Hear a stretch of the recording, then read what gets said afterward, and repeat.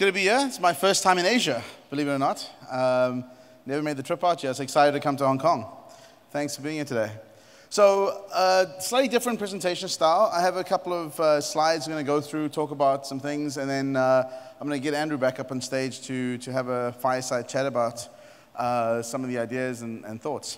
So, quick background. I'm on Twitter. I run Civic full-time. It's a decentralized identity platform.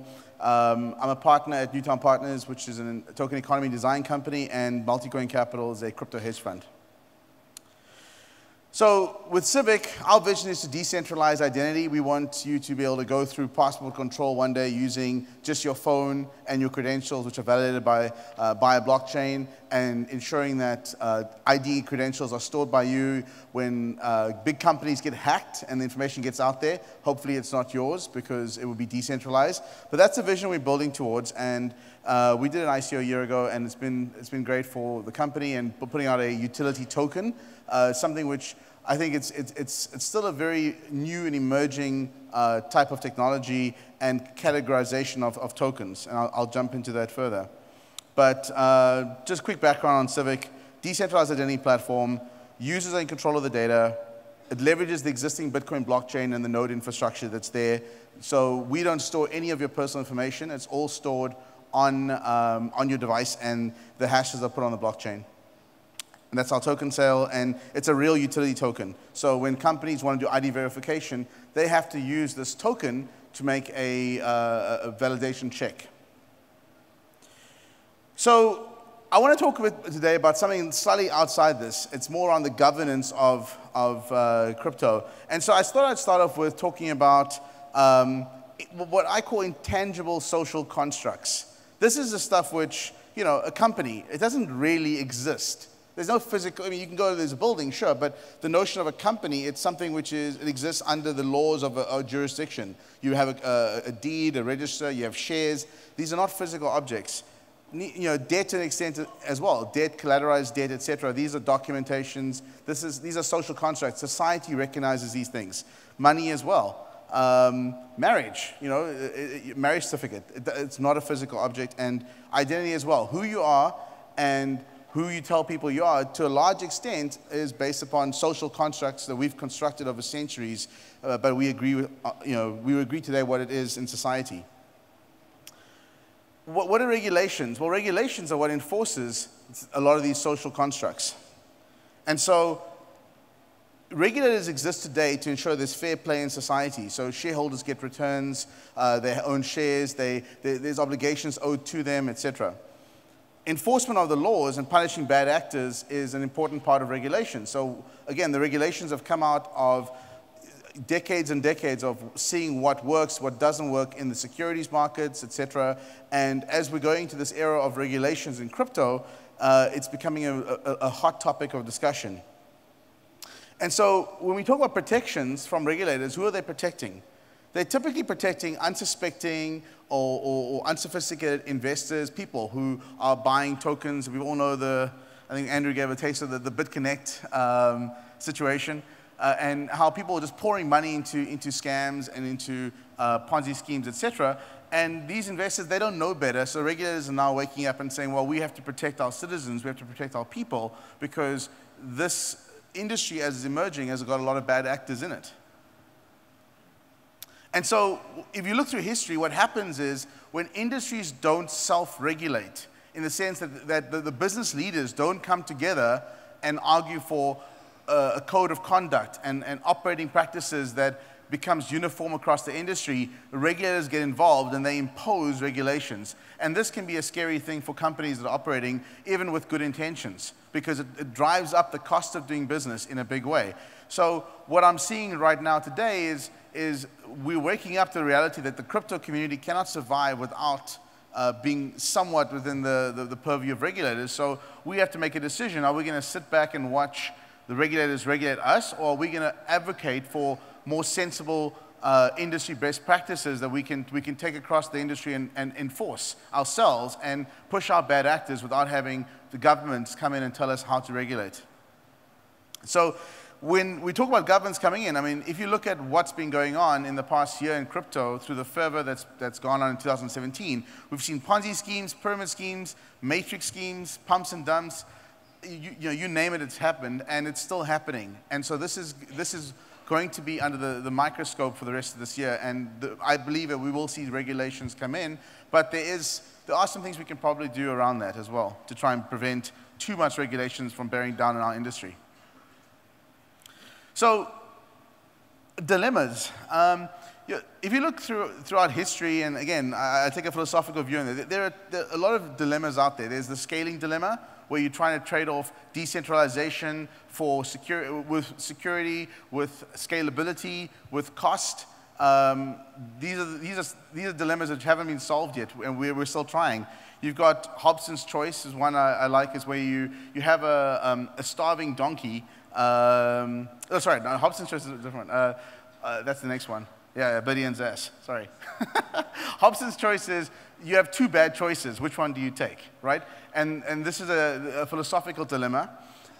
Bidion's ass is one where it's a philosophical one where you have this donkey where it's starving and it's hungry at the same time. And if you put it in the middle between equidistant from water and from food, it'll die because it won't know which way to go. And so again, we have all these philosophical questions around dilemmas. And then Morton's fork was I'm losing that one now. That is the too bad. Who remembers this one? Sorry, I blanked. And then the value trap dilemma was the one I wrote a blog post yesterday on vinnylingham.com talking about what I've defined as the value trap dilemma. This dilemma is an interesting one. It's basically when you have a token sale as a company, you actually have two masters at that point to an extent. You've taken money in from token holders who've bought the token, but you have shareholders on the other side who want returns. And shareholders in a company want profits, right? So the social construct we're all accustomed to is you buy shares in a company, there's an expectation of profit.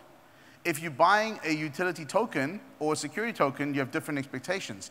What do you do when a company issues a utility token to utility token holders, but the shareholders want profits? How do you balance the resources between those two assets? I mean, for example, if you have a company that's functioning today with existing revenues, and now you issue a utility token, and you have a client that comes to you and says, look, we really like this done, we'll give you $1 million in development fees, please develop it for us. What happens if you take your two best developers off the token economy project and move them to the other project where the token holders don't benefit? In fact, it slows down the roadmap for what's happening in the token economy, but the company shareholders benefit now because there's $1 million in extra income that's coming to the company because the project that's taken on. Where does the fiduciary responsibility to token holders and shareholders begin and end? And this is a philosophical debate. So, shareholders, again, they want profits. So how do we change the mindset that shareholders buying into companies that issue tokens, that there's no profit there? The profit is in the future, how do we capture the imagination of shareholders so that they realize that the company is a vehicle for building something bigger? And if you look at people like Elon Musk and Jeff Bezos, what they've done, I mean, Jeff Bezos deferred profits in Amazon for a very long time. I mean, decades. And a lot of people didn't buy into that vision that you could just build, eventually get to profits. But in the world we live in today, most of us have investors or have had investors that demand short-term returns. And if you're then selling a token, you have that revenue coming in from the token sale, how do you balance the two out? Token holders want a piece of the ecosystem, and when they're buying the token from you, they're expecting you to put those resources to work to further the goals and whatever you've laid out in your white paper around the token economy that you're building. So you have to be very smart about how you do it and how you allocate those resources. And so balancing these resource demands is something which I think a lot of CEOs and board members and people within companies are struggling with today. It's not a simple problem, I can tell you. And when we look at the crypto companies, because they're not foundations. So the Ethereum Foundation is actually a very good example of a foundation where they don't have shareholders. They don't answer to anyone. They put the money back into building Ethereum out, and it's been very successful over the years. So, Andrew, where are you? Right here. Okay, cool. So we're going to get into it's kind of a fireside chat around some of these questions that are out there. Said, I can't let this man have the stage all to himself. I got to get my digs in, you know? Thanks for letting me share the stage with you. No worries. He's not my cousin Vinny, but I am glad to be up here with him. You've outlined something really, really interesting and something that I think is one of the least considered aspects of ICOs and how companies are structured. I mean, the tokenomics is typically the most neglected part of what's done, but also the most important. You know, there's this conflict, you know, that you've just outlined between shareholders and token holders is the new dimension, and then, you know, customers, who? Yep. I mean, how are we going to square that? How are we going to square that circle? So this is the dilemma, right? This is the dilemma. How do you get? What do you do when your best customers are coming to you and willing to pay you money, but you've already taken money from token holders to build an economy? Like, how do you balance that out? And so it's a lot more difficult for, I'd say, existing companies, 2, 3, 4, 5-year-old companies to do this because they've got customers paying them money, they've got overheads, etc. But they've also sold a token. Yeah. And there's where's you know, it's a classic agency problem times 10. Yep. Right. The founders, you know, a lot of them don't have the incentive. They kind of drift off into the ether and nothing happens. So, you know, how do you manage rewards, especially when they're shareholders and token holders? I can tell you what we've done at Civic. So we've taken the view that our token economy, the CVC economy, is a public service. And the company exists to further that service and build out that infrastructure. So we operate to a large extent as a foundation for at least the interim period while we're busy building the infrastructure out. And we can only do that because our shareholders have been on board with the notion of what we're trying to do. We're saying, look, there's no profits. We're not going to be selling services. We've had companies come to us and offer us $500,000 to do projects, and if it doesn't benefit the token economy, we don't do it, even as a for-profit company. No, Jeff Bezos, he somehow managed that with, you know, the people that backed Amazon. You guys seem to have done it, but that can't be easy. I mean, you know, it's the old way of doing things is an easier sell. How did you sell, and how did you find the people that would buy into this vision? So I mean, to a large extent, obviously, I've been fortunate because I've had a previous exit. So I have a lot of my old investors coming in and backing me again on this company. And so, you know, a lot of it is just trust. They trust that we will do the right thing and we will build the company out. I think it's a lot harder when you also have a high concentration of share control in one company. In our company, the founders control the company in terms of the shareholding, and all our investors have smaller stakes, sub 10% each. So there's not enough control from investors to force us to be short-term focused as a company. So we are long-term focused, and we are looking to build out this token infrastructure, and this is why we did what we did with the token sale, and we're using those funds to build it out, and you know, investors are going to have to be patient for it. How is it different in convincing the token community? Because, you know, we all say it's all about building a beautiful ecosystem, but let's face it, a lot of the people that are trading in tokens, they're not on board with that mission, you know? Mm-hmm. So this is where it comes into like the utility versus speculative nature of tokens. If you look at utility tokens today, many companies are selling or producing a utility token that doesn't actually have utility today, and this is where the SEC and the regulators are getting, you know, their backs up. If it is a utility token, it needs to be able to be used today in completing a task. If it's a security, then it was used for the purpose of raising money and financing an economy. So I think it's a tough one right now. It is really there are too many companies going out there and promising utility, but the token economy hasn't been well formed yet. Yeah. Is there anybody that you think is doing it right out there? Like, I know you've kind of identified this problem. You know, you just kind of put the word out there, put your flag in the ground. Do you think is there anybody you can point to that you think is doing a really good job of considering, you know, these competing interests and how they're going to be resolved? The answer is I'm not sure, because I don't sit on the boards of these companies, so I can only judge people from the actions that they take publicly, not the discussions they have behind the scenes. And I think I don't want to say people are not doing it, but I just, some of the actions are concerning. The speculative nature of the markets right now means that if the utility isn't forthcoming, the prices are going to come down because it's just speculation. If there's real utility and demand, I mean, we've seen with Ethereum, for example, because of the demand for Ethereum for ICOs and ERC20 tokens, the price did move up substantially, and now the price is moving down because of the regulations coming in to a large extent. Yeah, it's a new field, so we're going to judge people on their actions, as those develop. But are people in your space? Are you having conversations with people like yourself, the leaders? Yeah. In this, a lot of them are here today. I mean, are you having those conversations over drinks, or? I've hinted towards some sort of industry bodies. I've had some conversations with some high-profile entrepreneurs in the space, and I think that the general consensus is that we need to form an industry body to create some level of, self-regulatory governance where we agree on what the guardrails are for what we're doing. It is happening. It's happening slowly. But I think once you have 1 or 2 or 3 or 4 industry bodies, you can have one for each country and all sort of work together. It's going to make a big difference because at least people buying in will know that the companies who are committing to a certain basic level of governance are a bit more trustworthy than ones that just pop up. And I mean, we've all heard all the scams, people running away, using the money to buy Lambos, etc. Like, it's, we need to clean up the industry to an extent. Do you think that conversation should happen at a national level? Because what you see are people saying, well, if we gather together, we self-regulate. We're dealing with our national regulators. We're trying to keep our national regulators happy, which is different from creating, a truly innovative,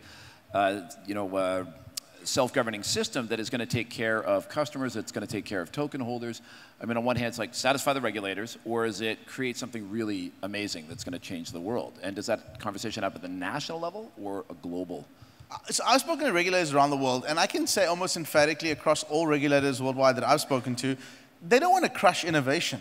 They really don't. Like, they're excited about what's happening. They just want to ensure that their job is protecting people from the bad actors. Yep. So the more you can give them, the more ammunition you can give them to basically allow the industry to operate as freely with as little regulations possible, the happier they are to support that. But the moment you endorse the bad actors, that's when it's going to get a little tougher. Yeah, I mean, the regulators, they want to do the right thing. Sometimes they can't help themselves but stifle. Yep, exactly. It happens. What is the platform for having that conversation in these bodies? Have you got something in the hopper right now, or is it you're looking to connect with people here? Should they come and talk to you? No, I think everyone in their circles knows people doing something in this space. I would just encourage you to get involved. If you're here or you want to start an industry body for your part of the world, do it. If you know someone's doing it, join them. I think the more active we become in self-regulating, the better it is for the industry. So the more that people get involved in this, the better, I think. Sounds good. Do you want to remind people where they can find your piece that you posted, the DVT post? Yeah, so, sorry, on? Do you want to remind people where you posted your manifesto so they can track it down? Oh, I didn't post a manifesto. I'm calling it a manifesto. I mean, I thought it was my blog post? Yeah. Oh, no, VinnyLingham.com. Yeah. Okay. That's good. So I think, are we out of time? Yeah, we're running a little bit slow on time. You got any parting shots that you want to take, Vinny? Well, yeah, actually, the one thing I'll just touch on quickly is token economy design. Yeah. So utility tokens need to actually have utility. If you're trying to sell a utility token and it's a security, just be honest about it because, quite frankly, the regulatory environment is going to get tougher. And so if you're using the utility token to raise money, call it a security and go through the process of raising money as a security. Don't try and pass a wolf off in sheep's clothing. Yeah, we just had a company get smacked down by the SFC here in Hong Kong yesterday, and I mean, already the reverberations are coming across. Other token sales have been told to halt operations. I mean, it's out there, and it's this is bad. This is bad for the industry. The more the negative stuff comes out, it's just bad overall. And this is so. Let's be honest with ourselves of what we're trying to do here. And you can actually sell a security token. I mean, there are a bunch of security exchanges coming out there. The liquidity is not quite there yet, but it's happening, and you can deliver returns. So there's no reason why you shouldn't. One of the things I'm seeing from a lot of entrepreneurs, they're coming in and they're saying, look, we've got all these buyers lined up. We can raise $5 million tomorrow. We'll worry about the token economy design later. That is just that's a bad approach. Like, token economy design is an important part of what you're doing. Don't take the money in and then worry about how you're going to make it work later on. It is a good argument for why you should always take the money quickly, but I think be thoughtful about what you're doing because if you can't make the token economy work, it's going to be bad for you long term. Yeah, but I mean, where do they go for expertise? Because I mean, there's no shortage of people that will help you with marketing, that'll manage your Telegram accounts, that'll help you get the word out and push, pump. But if you say, who are the real experts in designing solid tokenomics? These people are hard to find. There are a few firms out there that are really good, and there's a lot of bad ones. Who are your faves? Well, I'm a co-founder of Newtown Partners, so we do that. But we're a boutique. We do a couple of deals a year. That's it. Okay. And there's a few others out there. Okay. You've thrown a question up there that's something, you know, when you see people reform their tokenomics mid-ICO, you know, and I've talked to other people about this and said, you know, is that a sign that they're just in full panic mode and they don't know what they're doing, or does it mean that, you know, or are they actually undertaking something useful that helps to make for a better... So I'll tell you what actually happens from my perspective in this world, okay? So you have this token design, you go out there, you put it out, you get a whole bunch of so-called dumb money in, and the dumb money is people who don't understand how this stuff works, but they start saying, here's 500,000, here's $1 million, etc. All of a sudden you have $10 million, and now you want to go and close your 20 or whatever it is, and then you start going to the smart money funds, so like Multicoin Capital example, you know, and you start giving us your token economy designs, and we go back and say, well, we're not going to put money in because of this or because of that, and then the entrepreneurs start saying, okay, well, hang on a second. We can get the dumb money in, and just because dumb money is in doesn't mean smart money comes behind it. The smart money wants these changes, let's go make these changes. Yeah. And that's it's kind of a slippery slope, because basically what you're saying is, we don't really believe in what we're doing, we're just trying to market to you and get you guys excited about this, and we'll listen after we've raised the money, but how do I know that after we give you the money, you won't change it again for the next group of people who want to come in? Okay, so, you know, people's hearts got to be in the right place. They got to think deeply about how they're serving not only their shareholders, but also their token holders and their communities. They got to have pride in their work and maybe pride in their community, which you could also call civic pride. Ladies and gentlemen, Vinny Lingham, the CEO of Civic. All right, thank you. Thank you.